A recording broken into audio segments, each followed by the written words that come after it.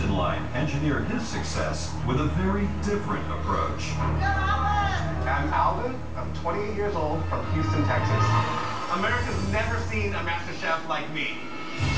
I've got over there a homemade immersion circulator, and what I'm doing with that is creating an egg with a uniform texture all the way through it. Molecular gastronomy is a fancy word for saying science in the kitchen. We take common foods and mix them with slightly uncommon ingredients. We can alter the textures, alter the format of food, and really create surprising elements to put on the plate.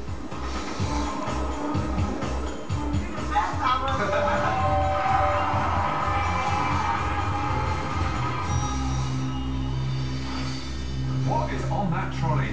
Well, I have a homemade immersion circulator here. It has held a water bath at 63.2 degrees Celsius, in which I've cooked an egg, which is really the star of my plate, Loco Moco, the Hawaiian classic. A braised beef short rib, short grain sticky rice, and a wonton shell, and then top it off with a 63-degree sous vide egg. Is that it? This is it. So, wow. Cutting that egg, it should just flow and melt. Knife in.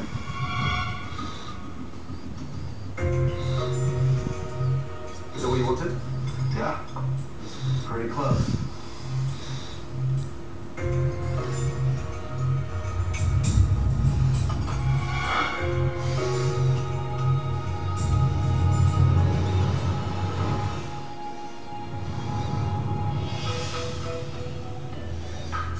Short rib action. That egg kind of breaks into the rice. Yes.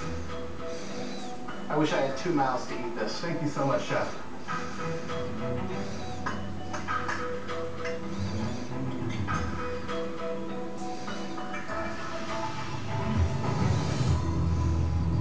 Graham, yes or no? I'm a yes. Thank you, Chef. Joe, yes or no?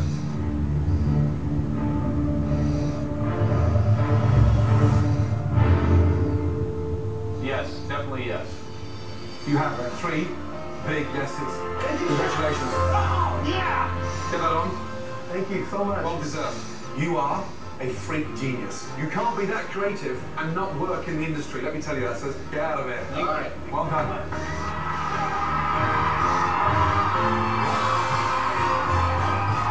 This apron means that I will be the next Master Chef. Game on.